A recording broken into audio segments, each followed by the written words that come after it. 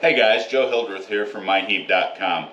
Man, it's been a while since I've been in the shop, but life is starting to slow down. And if you were observing, about a month ago I got a video out with my son Michael and I doing a power steering pump on my truck.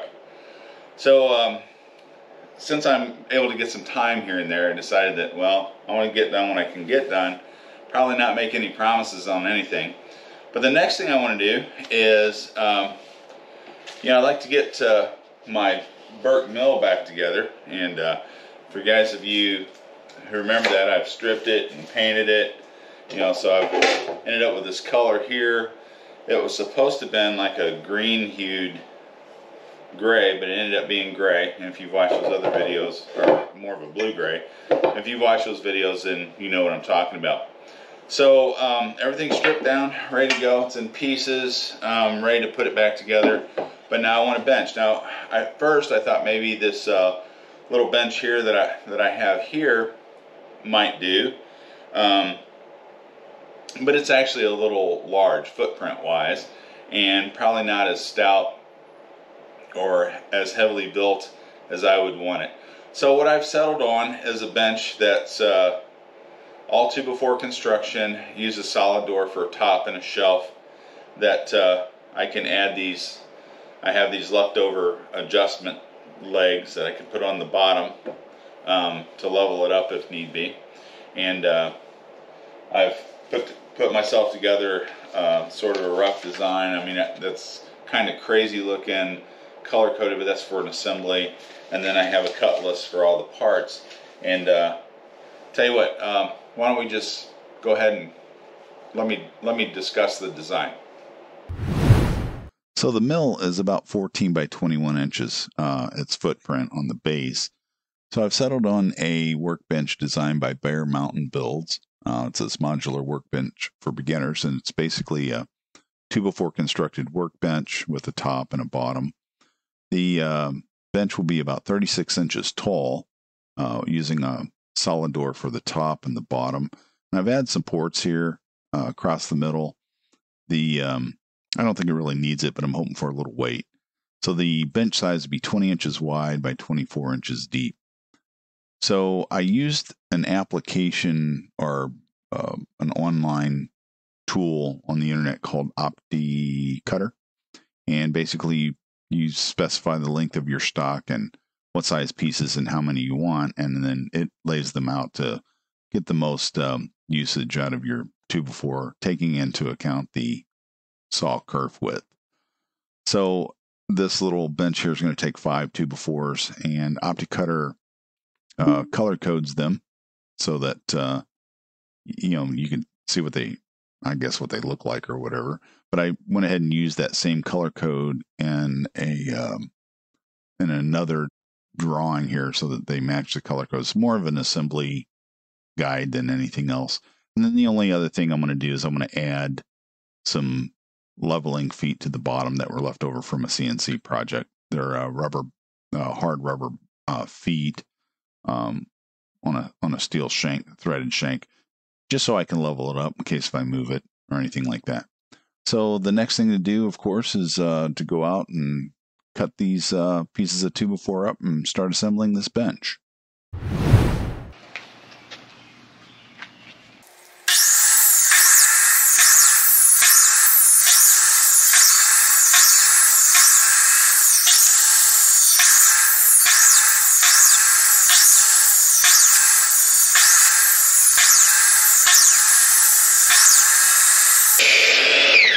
Okay, so there are all the pieces cut out. Stretchers, legs, frames, braces, everything. It took 5 8-foot 2x4s. What you see here is my scrap, about a 34-inch piece of 2x4 left, and then these little bits. So the OptiCut, or whatever that linear foot cut calculator that I used online, worked out pretty good. So I guess from here, I need to put this thing together. So I'll see you back in the shop. Alright, now that we have all the parts cut out, I'm going to start with the inner and the outer legs. The outer legs were 27.5 inches and the inner legs were 34.5. And the only thing I've really done here is I've placed just a stop over here on the side so that when I lay my 2x4 up there. I have a definite stop, and then I'm just aligning flush with this old solid door that I've been using as a bench top. So essentially what I'm going to do is I'm going to take a piece of 2x4 and space that just like this, and I'm going to spray glue and screw these down. So let me do that.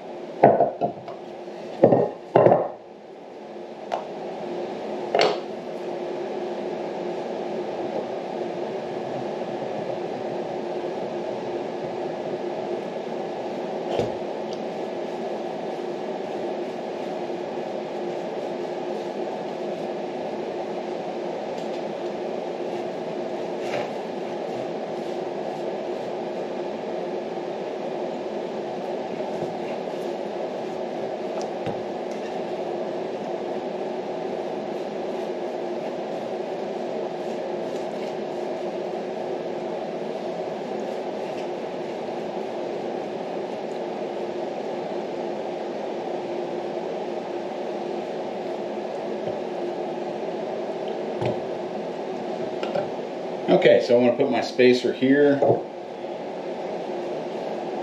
lay that right up there. Now, I'll link to Bear Mountain Builds where this table is based from, or this bench is based from. So I'm just going to put like 3 screws in there. You know, what I'm using are 2.5-inch exterior wood screws. These are the bugle head type. I'm hoping that we'll pull it down. And my only goal here is just to give it some sort of clamping, right, without without having to actually dig out clamps. So let's see here. I'm just going to guesstimate this about the middle.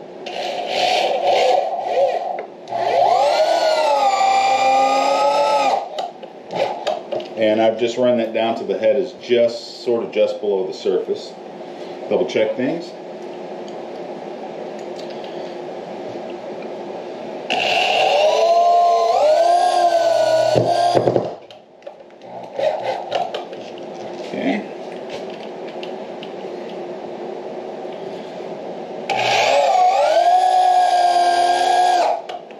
Alright, so that's screwed down. Okay, so this is the outer part of the leg. This is the inner part of the leg. I'm going to do 3 more of these. They're stacked up right there. Let me get those done, and we'll come right back.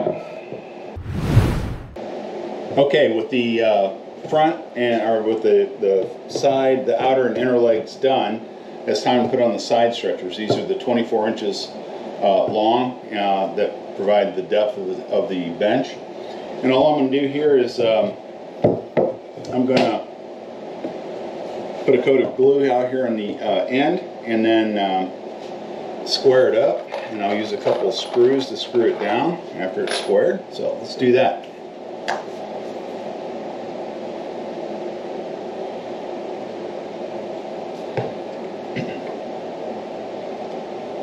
Now, while I want it reasonably square, I don't think it has to be perfect.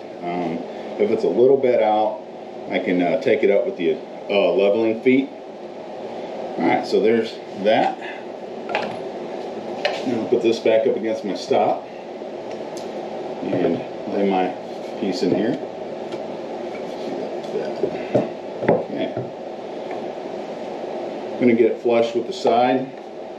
And I'm just going to take a framer square and put this squared. That looks pretty good right there.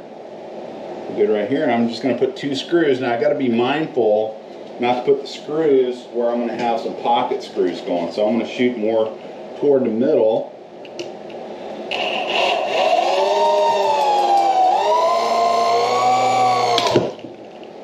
And probably should have pre-drilled that, but I don't think it'll matter after the glue dries. One about right here.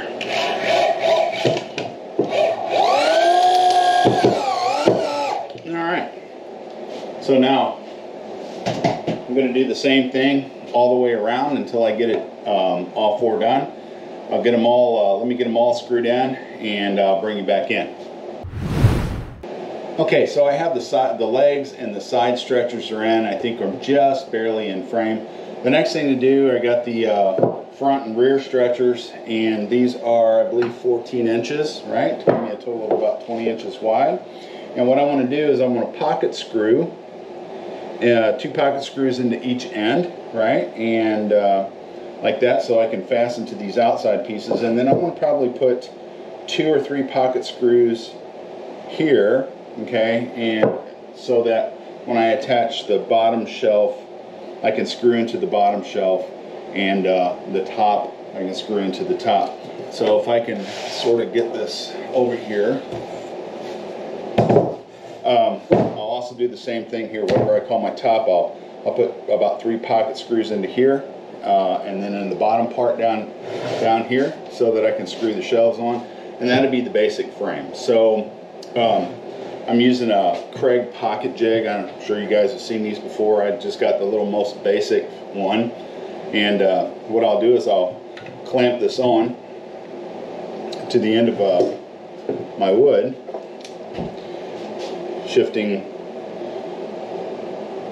about like that maybe.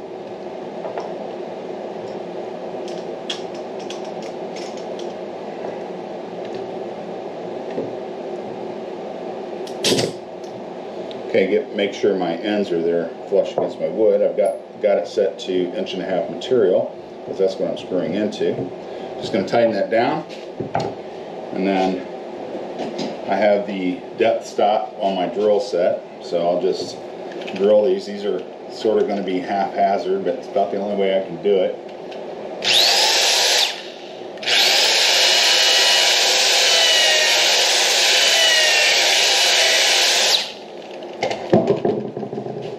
And then I'll move the jig over a little bit, and I'll do a second one, but I'll show you. You see that there's this little pocket, and then the screw goes in like that. So I'm sure you guys have seen those. So like I said, I'm going to do 2 on each end of my 14-inch pieces here that will connect like this, and then I will do some 2 or 3 across the top of each one, where it will connect to the top and the bottom of the bench. So I'm going to do that, and then I'll bring you back in when I'm done. I'm sure you guys will want to see all that. So catch you here in a little bit. Okay, now that I have all the pocket holes drilled, okay, and the side stretchers, and then the top and the bottom, all I need to do now is get it screwed together. I've clamped a piece of wood here to the frame, sort of try to hold this square while I put in these 2.5 inch pocket screws. Now, this when I put the top on, it will stiffen it up. The top and the bottom, will stiffen it up quite a bit.